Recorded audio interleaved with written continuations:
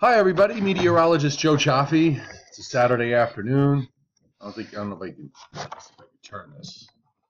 Okay, I know some of you have been asking about him, and there he is, asleep, or just laying there with an attitude.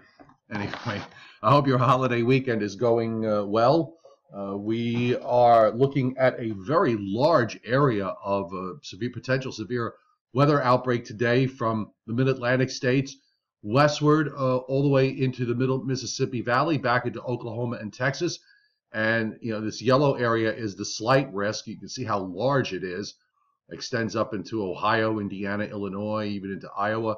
And then you have an area of enhanced risk. That inside that, you have an area of moderate risk across Missouri, southern Illinois, western Kentucky, northwestern Tennessee, northernmost Arkansas, northwestern Colorado, and southeastern Kansas. So certainly a very busy day from the standpoint of severe weather today. And I just want to give you an outlook for Sunday. The slight risks that runs from Texas northeast to the Ohio Valley and then swings east to the mid-Atlantic. And when we move to Monday, we're going to shift it to the East Coast with a marginal risk into southern New Jersey, southeastern Pennsylvania southward, and a slight risk from the Carolinas southwest into Georgia, Alabama, and Mississippi. So it looks like a relatively busy couple of days ahead. And we'll take a look at how this all is playing out at the moment on the satellite in the early afternoon. And here we have that storm system kind of taking its time, moving away to the northeast.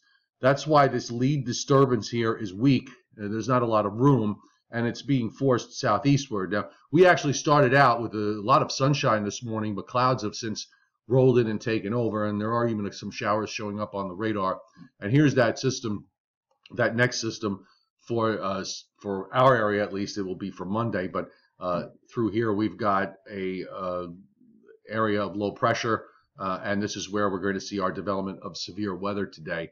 And when we look at the radar at the moment, these are some dying showers that are moving east this afternoon across New Jersey, parts of southern Pennsylvania, north central Maryland, headed for Delaware and southern New Jersey, maybe even a little bit of this touching Long Island. Not too much else going on up and down the East Coast, but then we'll shift our attention to where the severe weather threat is, and it's a bit early, but we are already seeing some across Kansas into Missouri, and this is the area of enhanced risk, and we're seeing development there in the early part of the afternoon. Some trailing showers that go west back through Nebraska and Colorado. The West Coast is looking okay, pretty dry up and down. And when we look at the West Coast satellite, here's the system moving out of the Central Plains. You can see as the visible takes over once we get past sunrise. Very good conditions here. Some of the grayer areas you see here, those are the usual patches of low clouds and fog that tend to develop overnight in the valleys. And you get that coastal fog that develops along California all the way up to the coast of Washington, and you can see it there just inland of the coast in some places. So that's a daily phenomena as we look at what happens out in the western part of the United States. So let's take a look at how this is all going to play model-wise. And we're going to actually, what I want to do, I think, let's run through the GFS model first. Then I want to look at the upper air, and I want to particularly look at the European. The GFS lately has not really been holding up very well in the broad scope of things. But here's our low for today that just kind of slides southeast and dies out. And here's where we get the severe weather development through the middle Mississippi Valley. And then on up for Sunday, showers across the northeast, except near the coast, where I think there's going to be a lot of low clouds to deal with tomorrow, and even some spotty drizzle that might come in from off the ocean. But the main action will be with the front that's out further west, and that's going to approach the coast on Monday. I don't think Monday is going to be a particularly nice day from the standpoint of clouds, and here's the weather front that's moving through, and that's going to run the risk of some showers and some thunderstorms, and you've got some cool, unstable air coming in behind it. The threat for some showers continues.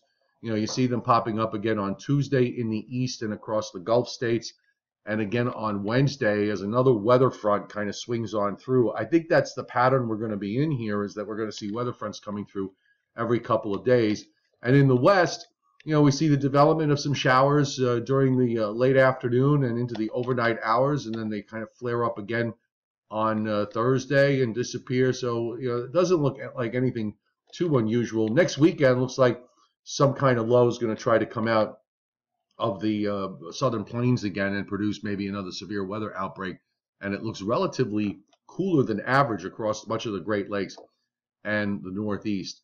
By the way, I did mention a couple of times already that we're getting into the time of year where we're going to start to see models spinning up lows in the tropics, and you would think that they might be tropical storms or something, and it's doing that very late in the period. So if you are looking, this is actually day 11, which is June 8th.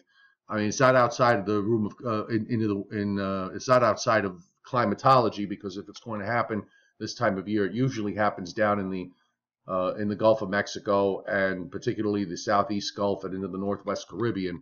But just because the model has it doesn't mean it's real. So I just want to point that out. You're going to see a lot of this if you look at these models on your own. And as we get deeper into the tropical storm season, you're going to see them spin up Category 5 hurricanes sometimes. And, almost the vast majority, and I mean the vast majority, 99% of the time, they're not really there. So every once in a while, it'll show up when it's real, and you'll kind of know when the model is meaning business. So I'm not gonna, I don't get worked up about those sorts of things that many days out. Now, when we look at the upper air pattern, starting from this weekend, everything is moving along, but there actually is some little bit of a blocking high that develops up in Greenland. You can kind of see the edge of it here. This is on Tuesday of next week. Now, the thing is, it's a little further east than what we saw with the prior blocks, at least initially, but it still does the same thing, where it displaces the jet stream further south into the eastern part of the United States. And a ridge builds up out in the Rockies to the west. So, it is going to provide a flow of cool, unstable air, and you can still see that little blocking high. But again, it's a little more east of Greenland than it is over Greenland itself. But this displaced jet to the south continues through all of next week. And now we're into June 8th and June 9th, and it actually drops some kind of upper low here. Now at this point, the blocking high, it's still kind of there. You can just barely see it on the edge of this particular map view. But the general idea to me continues with the idea of troughing in the eastern part of the United States, which is going to keep things average, or even in terms of temperatures a little bit below average. We have the new European out, but let's go to the old one from the overnight first and take a look at that. And you can see here on the European, it actually develops a narrower blocking high later this week right over Greenland, but it still does the same job in displacing that jet. And here it is on day 5, which is on Thursday, June 1st. The edge of the blocking high, again, moving into Greenland, is a little more east-based, but the European wants to shift that into Labrador. So, that's going to have maybe some sort of different consequences in terms of what kind of day-to-day weather to expect, but it still has this sort of active, has this very active jet that's coming down out of Canada. And eventually, toward the end of the period last night, actually had a big upper high sitting up in Western Canada. So you have a split flow that sets up across the west. Now, whether that's temporary or not remains to be seen. But why don't we just I just want to give the new European, a quick look here. And we only have it out to 96 hours. But, here it is. This is for Wednesday of this week. So, same idea here. Here's your trough, ridge in the west, displaced jet further south. And there's the edge of your blocking high that's trying to form up just, to the east of Greenland anyway. But that idea is very consistent from model run to model run. So we're going to wait and see how this all plays out from a practical standpoint. One of the things that I just want to, point out as we get into June, sometimes, if the jet is displaced this far south, I'm not saying it will happen, but one of the things you have to watch out for is sometimes these troughs get stretched out. and you wind up with, you know, an upper low that drops southeastward and drops off the mid-Atlantic or even the South Atlantic coast.